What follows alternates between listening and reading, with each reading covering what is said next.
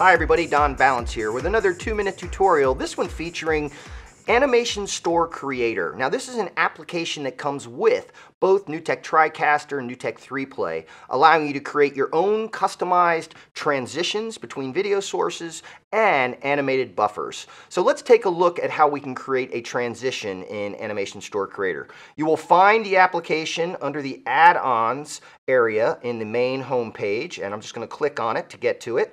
I am running Advanced Edition, so I have Animation Store Creator Advanced Edition, which came with Advanced Edition.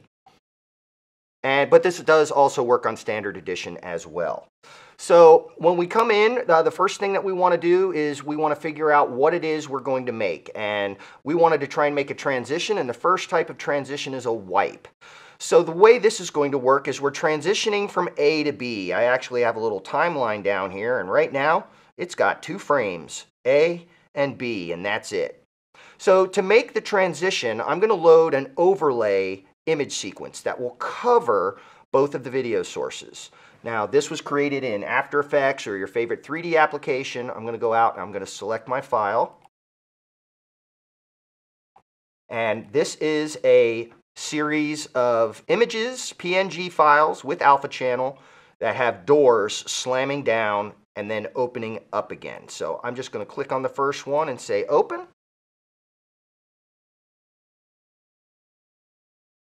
And you can now see that it's on A, and then it goes to B, and then the doors come down. So that's not what I want. I need that cut point to happen when the doors are closed, about here.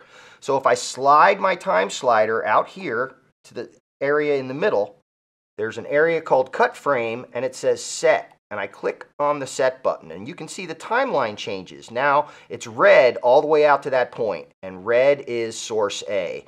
And then the doors close, and now it's blue, which is source B. So I've now created a transition. So I want to create an icon to display that transition. I'm going to choose a nice image where I'm going to recognize it and click on Set the Icon Effect. Now that will be used as the icon when it's loaded into the switcher. And you also have a quality setting here of normal, high, and ultra. Normal renders at standard definition, high renders at 720, and ultra renders at 1080. But I find I use high quality most of the time, even in 1080 projects, and it looks great. And the reason I do that is because it saves system memory. If I render these all at ultra, they may look slightly better, but they're going to take up a lot more system memory. So you can try them both ways and decide for yourself what you want to use. And then you also have the ability to add audio to this effect. And I'm going to come out and select the audio file that I have, a door slam wave right there. And we are now ready to export this effect. First, I'm going to save it.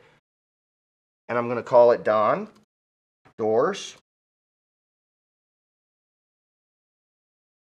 And now I'm ready to go ahead and export it. And I can export it to this TriCaster or any other TriCaster on my network that is in the live production mode. If the TriCaster's not on the live desktop, it won't show up in this list. But if it's in live mode, you can actually send this transition to a TriCaster while it's being used during a live production. I'm just going to go ahead and send it to this TriCaster for now. There it goes.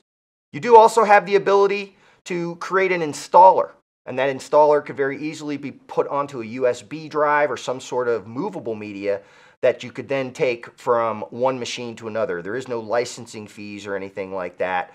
So you can create an installer here and then take that to any number of TriCasters or 3Plays and use this transitional effect inside of those systems. One other thing, the content that comes in, if it was rendered as interlaced content, you need to tell Animation Store Creator that. And if you don't, you'll be able to see the difference. I hope this tutorial has been helpful to you, and if you have suggestions for other topics you'd like covered, please put them in the comments below. We'll see you again real soon with another 2-minute tutorial.